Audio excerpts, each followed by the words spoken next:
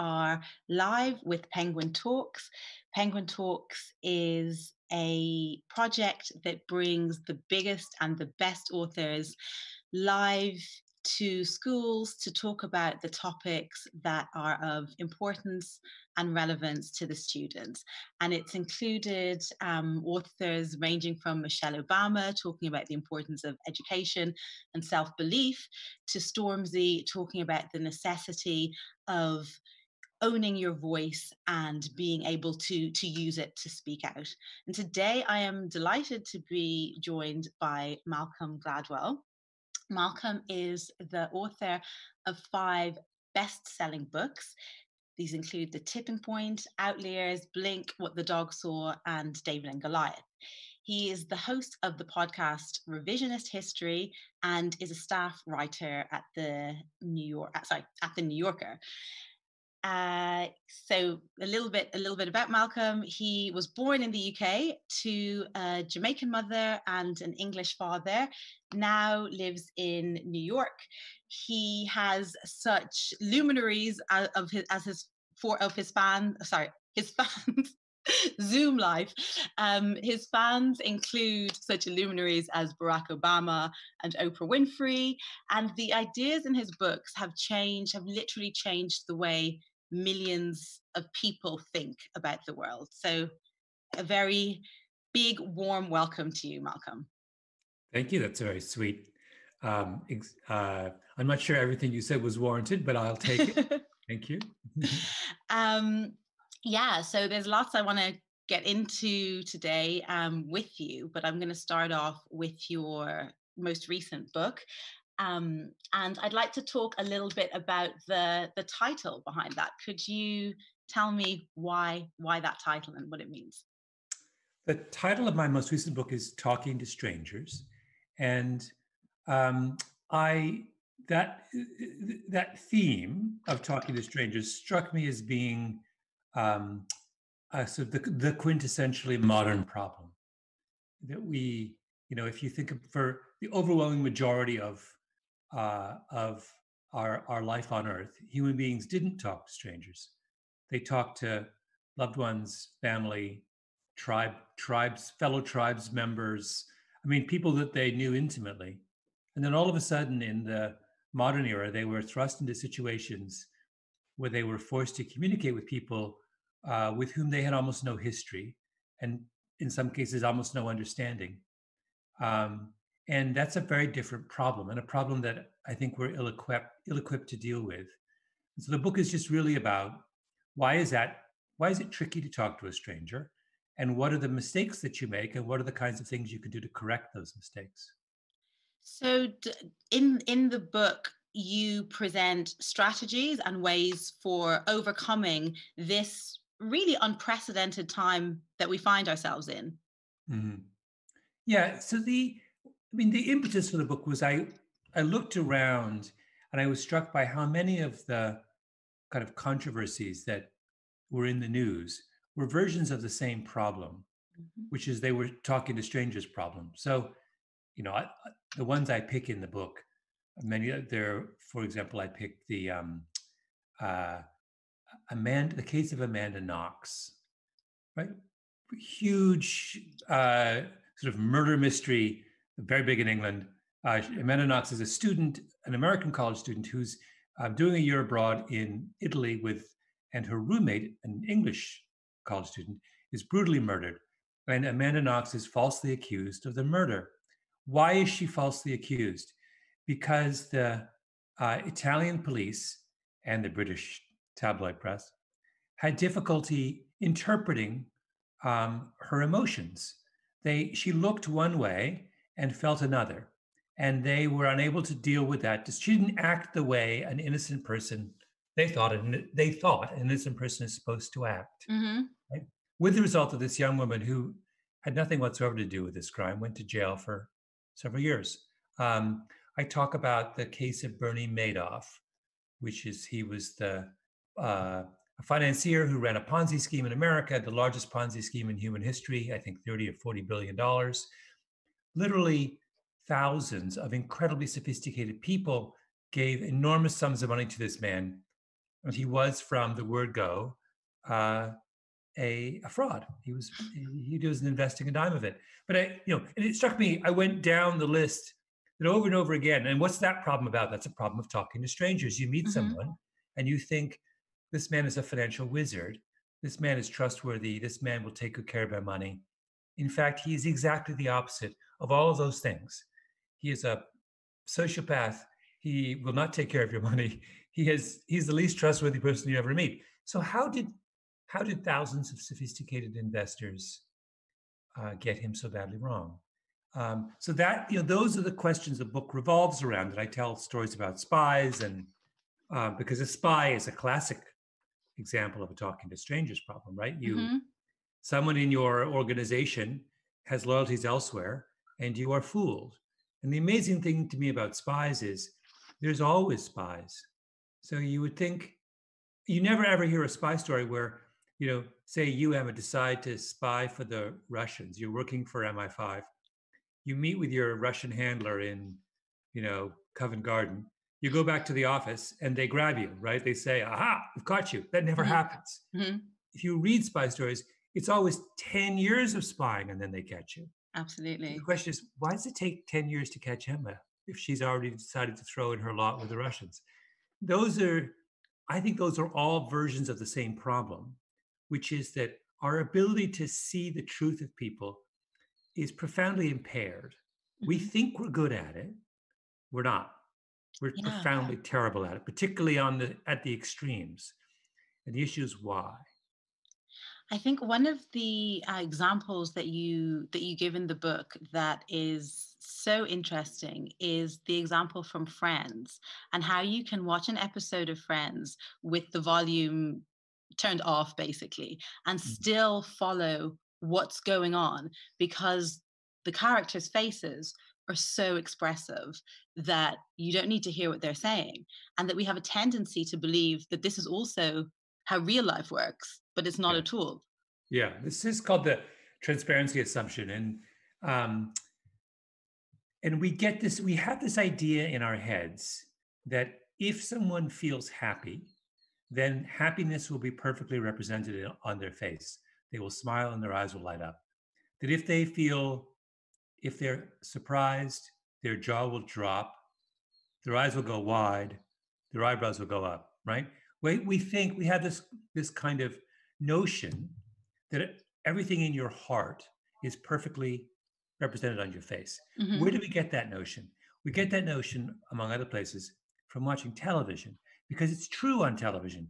When you're an actor, that's what you're trained to do. And that's what I did with Friends. I took an episode of Friends and I had someone who's trained in representing studying human faces. I had her go through the episode and describe what's happening on the faces of every character in Friends over the course of that episode. And what she discovers is that there isn't a single instance where an emotion is felt by a character and not perfectly represented on their face. Mm-hmm. When Ross is dumbfounded, Ross looks dumbfounded. When Phoebe is agitated, Phoebe looks agitated, right? Mm-hmm. So that's what I mean. You can turn the sound off and you can follow along because it's all there. It's all in their face, right? So if you watch enough Friends, you think, oh, when I'm dumbfounded, I must look dumbfounded. I'll perform it. Yes, but that's not the case. Non-actors don't do that. I could be profoundly unhappy right now and you would not know it. Yeah. I could be nervous. Do I look nervous to you? Not in the slightest. Well, but I shouldn't assume. You shouldn't assume. My heart could be racing. I could be dreading this entire interview and you would never know. Why? Because for many people, not all of us, but many people simply don't represent their emotions in that transparent a fashion. Right? Mm-hmm. A few of us do, but it also depends on the emotion. Sometimes you might be someone for whom happiness is something you express easily, but discomfort is not. Yeah, absolutely. And you said something there, well, you said lots of things that were incredibly interesting, but one thing that I would like to pick up on particularly was earlier on, you were talking about the fact that we've not really been in a period in human history before where we're having so many conversations with people that are essentially strangers, that are unknown to us. And then you mentioned that television has kind of trained us to have this expectation that we can read somebody, that we can read a person's emotions by their expression. So do you Yeah. think people are particularly, not, I don't want to say gullible, but do you think it's something that is endemic of this time of mass media? Do you think maybe people previously had less of a belief that you could understand how somebody was feeling internally based on how they were expressing themselves before there was television, before there was mass Yeah. media? Is it kind of, is it a I think- reflection of that? yeah.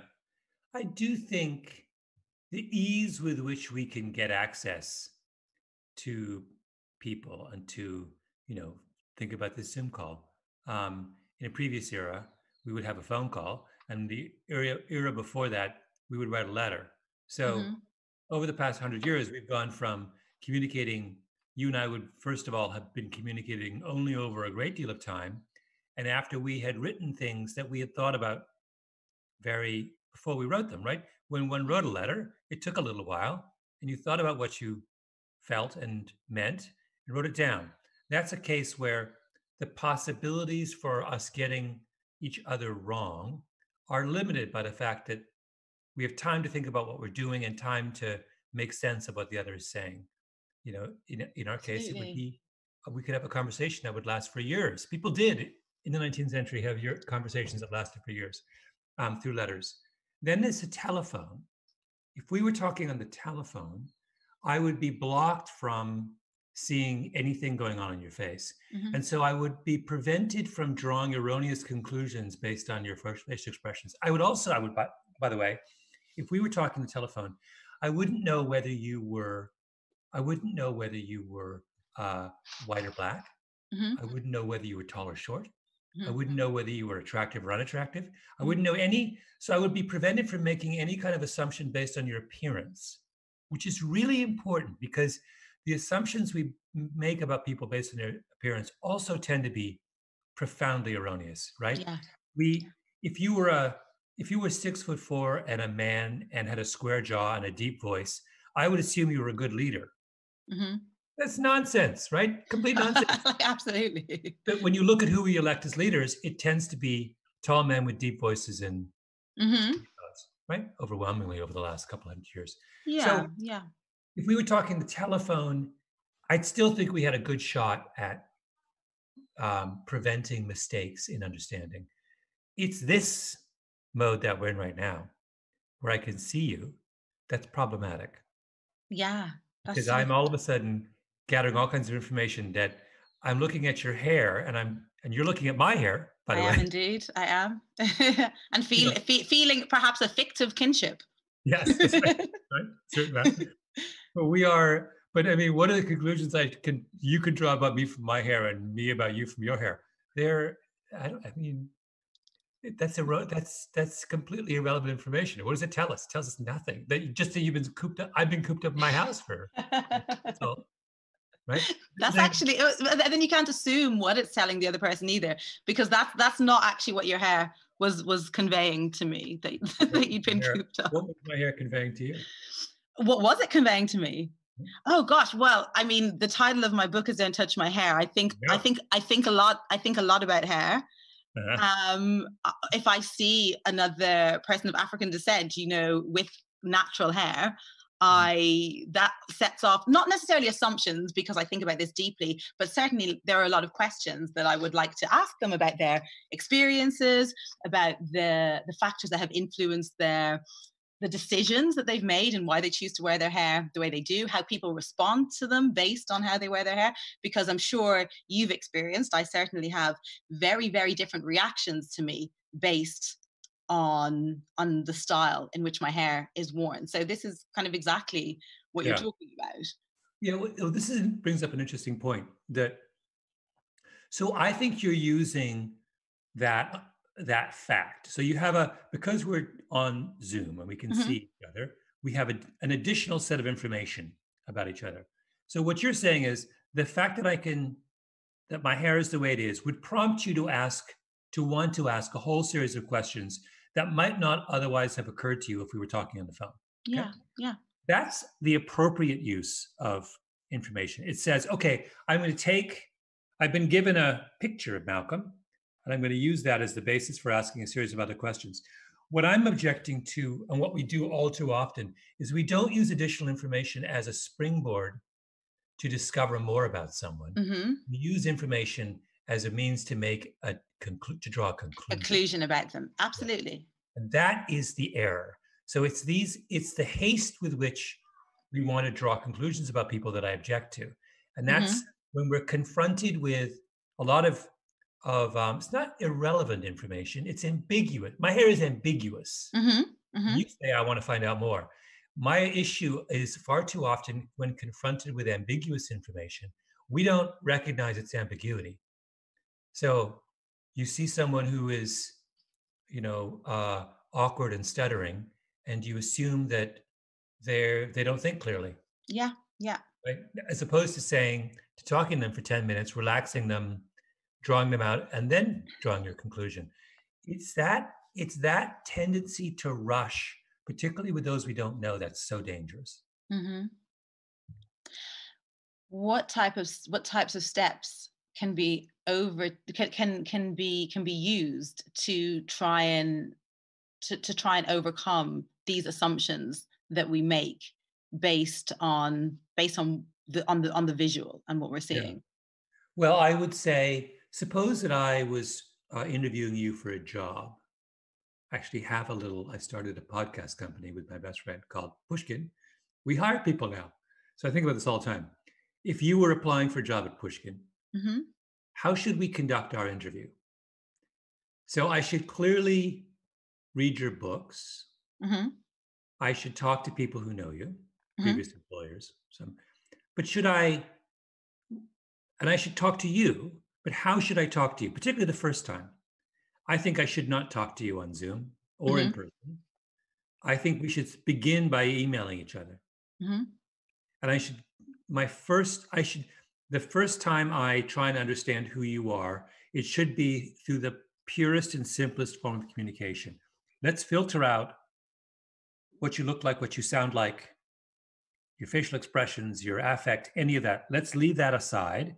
And let me just figure out what you think. Yeah.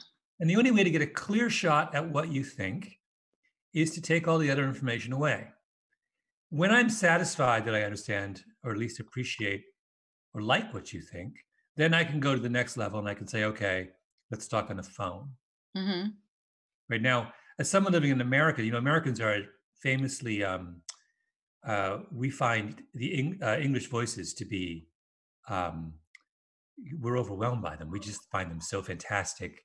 We fall for them every time. Yeah. You Yeah. have an enormous unfair advantage because of your accent. That's why it's important for me to start with email, so you can't mess Woo or seduce with the accent. Yeah. Yeah, I can't. I have to prevent myself from, because we hear, those of us living in America hear English accents, and we just melt. And the first two people I ever hired both had English accents, and I realized you were duped by their dulcet tones. But we should think about those kinds of things. Most importantly, though, it's appearance that's dangerous. It's Mm-hmm. how much of our world is structured to discriminate against those who do not look the way we want people to look. And I'm not just talking about race. I'm talking about any number of factors. I once had a fascinating discussion with a dentist about teeth, and about how if your teeth are not kind of modern and straight and reasonably perfect, it's almost impossible to get a job where you have to deal with the public. People will not hire you. That's so interesting. I think that has different cultural that exists to varying degrees in different cultures. I think that's very much the case in the States, where people tend to have these impeccable, kind of unhuman almost teeth. But then I've been in other parts of the world where that doesn't seem to be such a priority. I think you can probably tell I'm not American from my teeth. Your teeth look fine. Thank you. I'm just going to jump in here. I need to let those watching us tell them a little detail that I should have said at the beginning, which is basically the live comment feed is now open for questions. So if you want to start thinking about some questions that you'd like to ask and even start posting them, we will be answering them shortly. If you can't see the space where you need to do that, then just refresh the page and it should be visible that way. Sorry to interrupt in that way. So just yeah, something I'd like to ask you that I think would be useful for well, there's lots of different people watching us, but primarily students who will be tuning into this. Just some practical questions about interviewing and interviewing others.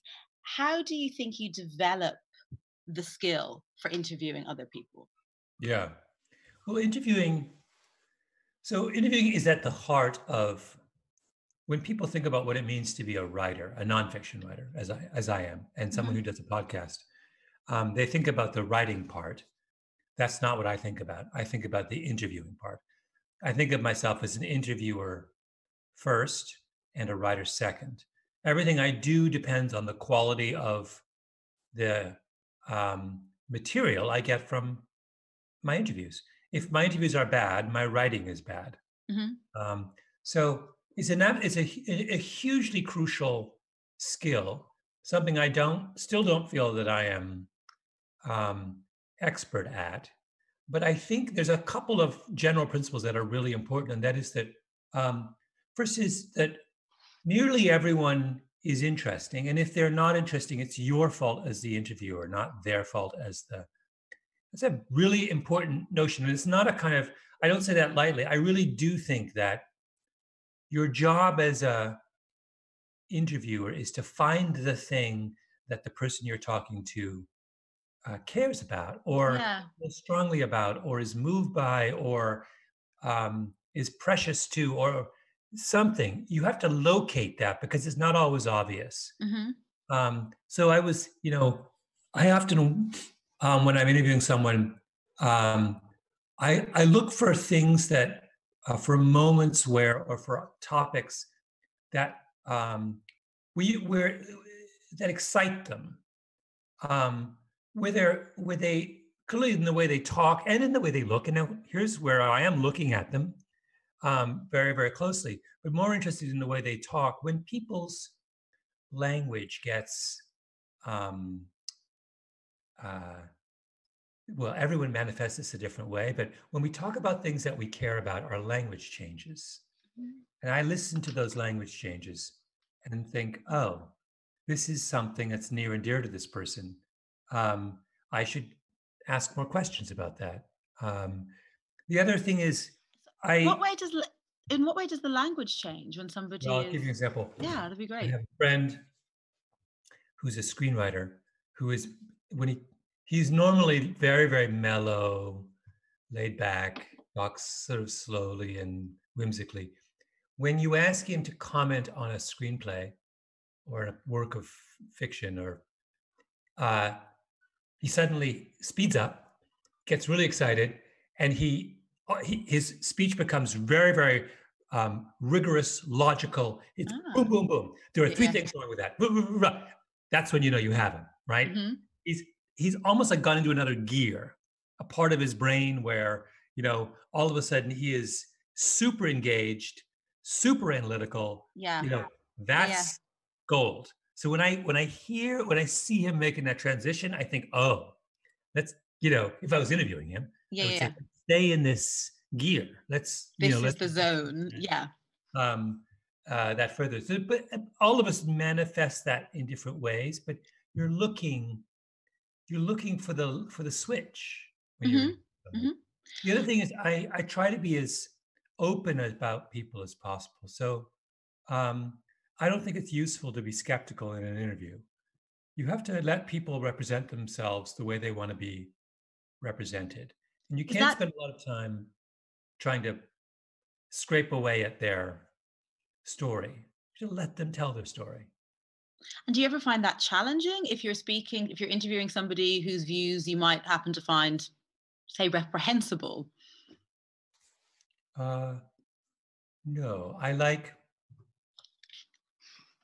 in my book, Talking to Strangers, I spent uh, 6 hours talking to the man who ran the CIA's torture program after 9/11. Wow. He was the psychologist who devised all the techniques and supervised some of the most, they called them coercive interrogations. Mm-hmm. And uh, I spent, like I said, 6 hours in his company. And not once did I ever uh, challenge him. Mm-hmm. I never said, I think you're a monster. Yeah, yeah, yeah. He was well aware that many people would think that. And so simply by letting him, he knew that that was probably in the back of my mind. Mm-hmm. But what I did is I wanted him to tell his story. What I was curious about was, how does someone who was a trained psychologist end up in a prison in Iraq waterboarding somebody, right? Yeah, yeah, yeah, absolutely. And he had an answer to that. He would, if you gave him time and freedom, he would tell you how he ended up there. It took 6 hours. Mm-hmm. Um, I think that at the end of it, he was aware that we disagreed, Mm-hmm. but grateful for the opportunity to express himself. Yeah. He hadn't convinced me. On Mm-hmm. the other hand, I came away enormously educated about why human beings do things. And I didn't hate him, Yeah. but I felt I understood him in some way. Yeah, absolutely. To bring it back to some of the perhaps techniques that the young people watching might find useful, if they were interviewing people, is there any advice that you could give them that might make that you would recommend for a good interview? Yeah. Well, the first one would be patience. So you have to be willing to sit with someone and to come back to them. Um, you're not going to get the full story necessarily the first time you talk to them. And you're not going to get a good story in the first 20 minutes. Hmm. You need to be willing to find the time to kind of, if you think about it, if you think about uh, most of us in conversation tend to tell uh, uh, deeply abbreviated versions of our stories. When you're interviewing someone, you're not interested in the abbreviated version. And so you have to look for ways in which people are skipping ahead. So if I was interviewing you and you said, well, uh, I came to London as a 23-year-old, and then I got a job, and I would say, wait a minute, what happened before you were 23? Yeah, yeah, Normally in conversation, if you're meeting someone and having lunch with them, you might just use the shorthand version. They'll say, where are you, how long have you been here? Oh, I got here at 23. That's fine for lunch. yeah, It's not fine for an interview. You have to stop the person and say, wait, where were you, where did you go to, where did you grow up? Where are your parents from? Where are you, you have to start digging. And then even those answers you'll lead. want to go back another layer, you know, you know, wait a minute, why did you become a champion sprinter at 14? I mean, how did that work? I mean, how good were you? Why didn't you keep sprinting? Like I can imagine you can just, you start to uncover things. Hmm. You have to kind of keep peeling back the layer and be genuinely interested in the answer. Yeah, a sense of curiosity. Yeah. Yeah. My favorite one was, I have a very good friend named Adam Grant, who's a very prominent psychologist. And we do these things from time to time. We sit down when he has a book comes out, I interview him. And when I have a book, he interviews me. And we've been doing this for years. And I was talking to him once, and he made some stray comment about diving. Hmm. And I realized I'd known Adam for years. And I said, wait a minute, hold on, stop. Diving. First of all, Adam is a short, physically unremarkable, I don't know if they maybe she used the word nebbish. He's a nebbish. He's a bookish, retiring. And all of a sudden, he was talking about diving. And I began asking him questions, and I realized as a teenager, he was a nationally ranked high diver. He was, Impressive.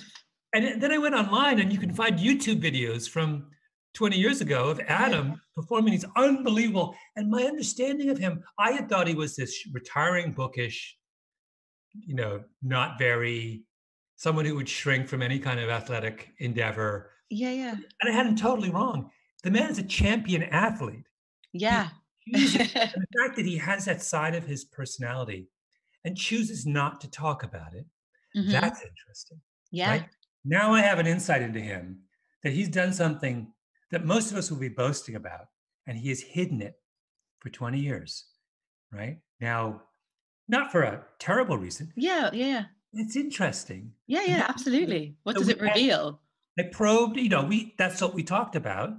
And now every time I talk about him, I feel I see a much fuller Adam. I realize, this is someone of discipline, he's competitive, he's disciplined, he's focused, he's, he was a jock in the day. Yeah, Anyway, yeah. that's a good example, but that, you need to probe to find those things. Yeah, yeah, absolutely. Thank you. I'm going to open up to the first question, which is, what are the best strategies for not judging people based on instinctive appearances? Are there any practical steps that you can suggest to remember the next time you meet someone new? Uh, Well, on the most basic level, it is to listen to your internal voice when you meet someone, and every one of those judgments you make, slap them down. Yeah, So you meet someone and your head is filled with boom, boom, boom. Oh wow, that person is, and then you fill in the blank, right? You have to learn to censor your own reactions and just say, you know what, that person seems like they haven't had a bath in 5 days, but I don't know why, right? yeah, yeah, yeah, Find out why before I jump to a conclusion. Maybe, the electricity and the water's out in their house. Maybe they've been camping and they just got back. I don't know. I mean, there's a million reasons. yeah, Or that person, uh, you know, I sent that person 3 emails and they haven't responded. Do they hate me? Are they angry at me? Are they lazy and bad at their job? I mean, did someone in their family die? Are they sick? You can't, if someone, I'm giving a dumb example, but someone doesn't return your email for 3 days, there are 10 or 20 possible reasons why. And the ones that we're drawn to tend to be ones about ourselves. This is some reflection on me. This person's responding. And most of the time it's not. You have to sort of learn to wait before you kind of try and interpret people's behavior. Like when it comes to something like race and the centuries of conditioning, this isn't a question, this is my own question, but the centuries of conditioning that have resulted in people making assumptions about race. Are there any techniques you can think of that people can use to kind of to contest that? Because Fanon talks about the fact that we're not hardwired to make judgment, to not see to judge people on their phenotype, but there have been centuries of social conditioning that have resulted in us doing that. Is there anything we Yeah. can use to overcome that? Yeah, I mean, there's a good example. There's a case that's in the news in the United States of a young African American man is going out for a run, and uh, a Aubrey. yes, the Aubrey case, Mm-hmm. and there was uh, suspicion that there was a burglar on the loose in the neighborhood. Two white guys see a black guy running, assume he's the burglar, and Aubrey ends up dead. They end up shooting him. Um, that is, that's an extreme version of what we're talking about. They jump to a conclusion about a perfectly innocent man based on a stereotype. He's a young black man. The burglary was supposed to be done by a young black man. Bingo, that's the guy, right? Mm-hmm. How do you fight against that? Well, one of the ways, this is one of the major reasons why there are 10 things we should do about that, but why is it so important to have police forces which represent the community they are protecting? That's to say, if your community has a lot of African immigrants, you should have some African immigrants on your police force, not just because that looks good or that fits in with Ticking a diversity box. Yeah. No, it's because the world is full of ambiguous situations, and people who come from diverse backgrounds are going to do a better job dealing with those kinds of ambiguities. If the police officer who got the report that there had been a young Black man, suspected in a burglary, and if that police officer is Black, and they see Aubrey running along the road, it's good. It's good. They're going to do I'm guessing on average, will do a much better job of understanding that, oh, this is just a young Black man going for a run.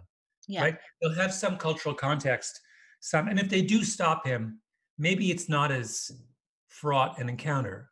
Maybe it's like, have you heard this? Or maybe the cop says, just so you know, there's a report of a burglary in the neighborhood. You're clearly a jogger, but there are some crazy people around here. Be a little careful. Who knows what the conversation is? The point is, it's a different conversation. It's a different conversation, yeah. So that's why we need to pay attention to these kinds of things. We need to understand that the possibility for miscommunication is greater when there's cultural distance. Yeah, thank you. We need to shrink that cultural distance as much as possible.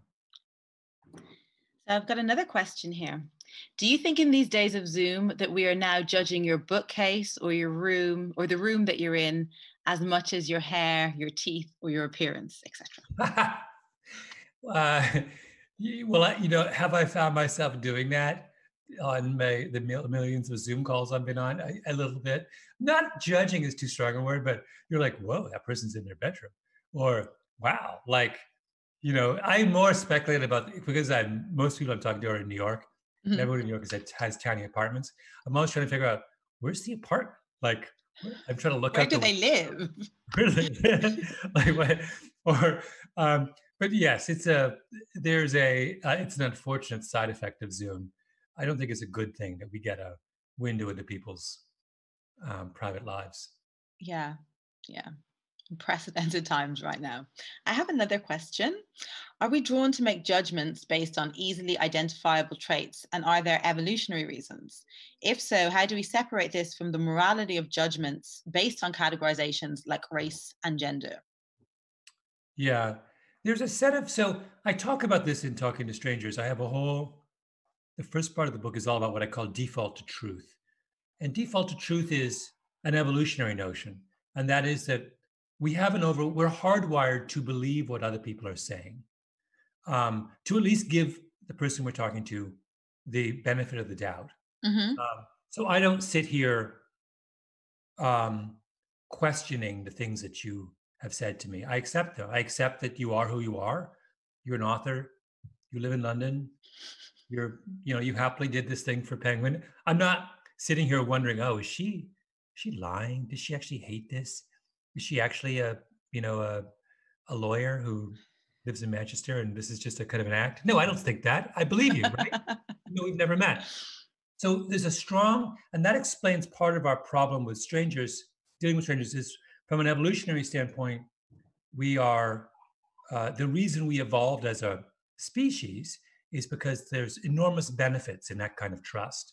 And that gets us into trouble in those occasional instances when the person we're dealing with is not trustworthy. What happens? So there are anomalies. The occasions when the person is not trustworthy is more of an anomaly. For the most part, people are telling the truth. Yeah.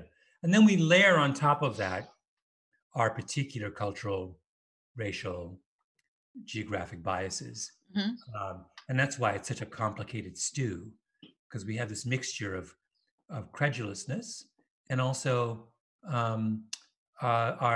each of us has our own little idiosyncratic sense of number of biases that we kind of use to tweak and twist and torque our impressions of others. Thank you. I find it really hard to talk to people, especially strangers. Oh, so relatable. Do you have any tips on overcoming this and getting over my nervousness and stuttering? I think a lot of people can relate to that question. Yeah, yeah. I think it is important to understand that most people are fundamentally well-meaning, um, and that given an opportunity, people will judge you for who you are, not how you present. You just have to make sure you give them that opportunity. So I think maybe it's about, in answer to the question, about trying to find situations where people do have more time to get to know you, um, where you're not on the feel like you're on the spot, where you're where the just where there's where people can get a much more sort of honest and full picture of who you are before they jump to a conclusion. Hmm. Um, that here's a dumb example, but I'm a member of a track club, and we meet on Wednesday nights. There's like 40 of us, and we're all runners, and that's all we care about. So everyone's all shapes and sizes, all ages, all backgrounds, I don't we don't even ask about what people do for a living, or nobody cares. All they care is they care that you like running, and that Hmm. right, and that's what we have, and that allows that kind of, by creating a community around a shared interest, that allows us to put aside all of our, because everyone I see at that track practice is someone I know I have something very powerful in common with. Hmm. So I don't really care about anything else, right? So Um, communities of shared interest that cut across other identities and can be are unifying really in that way. one of the most troubling things about the world we live in is that those kinds of social encounters are there are far fewer of them than there used to be. Hmm. So if we were talking 75 years ago, it would have been commonplace for all of us to belong to communities of shared interests, Hmm. you know, clubs of various kinds. That kind of that form of social interaction is on the decline, and that is enormously consequential. It's a real shame, because there was something incredibly liberating about those kinds of social groups. And do you think we're becoming more divided in reified kind of identity groups? Maybe I just want diversity. I Hmm. don't mind if people are in rarefied identity groups, but I also want them to be in rarefied interest groups. Oh, reified, yeah, rather Rare. than Okay. reified. Yes. I just think you should belong to a number of different social circles, each of which values you and sees you in a different way. Hmm. So if if you are an ardent feminist and every social group you belong to is passionately concerned about feminism, I think that's a problem. I think you should have one where people are only concerned about your interest in stamp collecting, Yeah. and where people with a shared interest is, I don't know, pop music. I don't know. I'm just making stuff up. I just think that as human beings, one way out of this box is to find ways in which we can represent our complexity easily to those around us. And not be reduced to kind of one dimensionality and Yeah. a diversity in ideas. Thank Yeah. you. I have one last question and then we're going to wrap up. So, in your episode around law school, you talk about tortoises and hares being better at different job roles. How do we mold our job roles to ensure we are making the best of our abilities? Yeah. So this is a reference to one of my podcast episodes in my podcast Revisionist History from last year, where I was talking about um, how schools, I was talking about law schools, how they reward hares and not tortoises. They're set up to favor the people who can do tasks very, very quickly, as opposed to those who move slowly. And my point was that that's crazy, because the law is actually a tortoise profession. It's a profession that favors people who move slowly, right? Hmm. So why do law schools operate by a different system than the profession they are training people for? Yeah, In yeah. a sense. Um, and so my guess is the person asking the question is a tortoise, and wants to know why the world isn't set up for more tortoises. I share there as a tortoise. I share that hope that one day the world will. But all this entire time we've been talking, I've been talking about the virtues of slowing down. Yeah. And that's what the Yeah. tortoise does. The tortoise takes her time. Um, and do I know how to slow down the world? No, not really. But if all of us join in and say, "Hold up," maybe we'll do it. Maybe we can get closer to that. So it's aspirational, at least. To slow down is something we should be aspiring to. I'm in wholehearted agreement. We're going to have to wrap up there, but I want to extend a huge thank you to you for that conversation. Really, really enjoyed it. Thank you very much. Thank you. And if you are a student completing the activity sheet, the color of the talk is lemon. Make sure you subscribe to the Penguin Platform channel for book chat and giveaways for all Penguin's teen and young adult books. Finally, to receive a free audiobook download of Talking to Strangers, please fill in the short feedback survey, the link for which is in the description below. Thank you so much, Malcolm, and thank you everyone for watching. Bye. Thank you.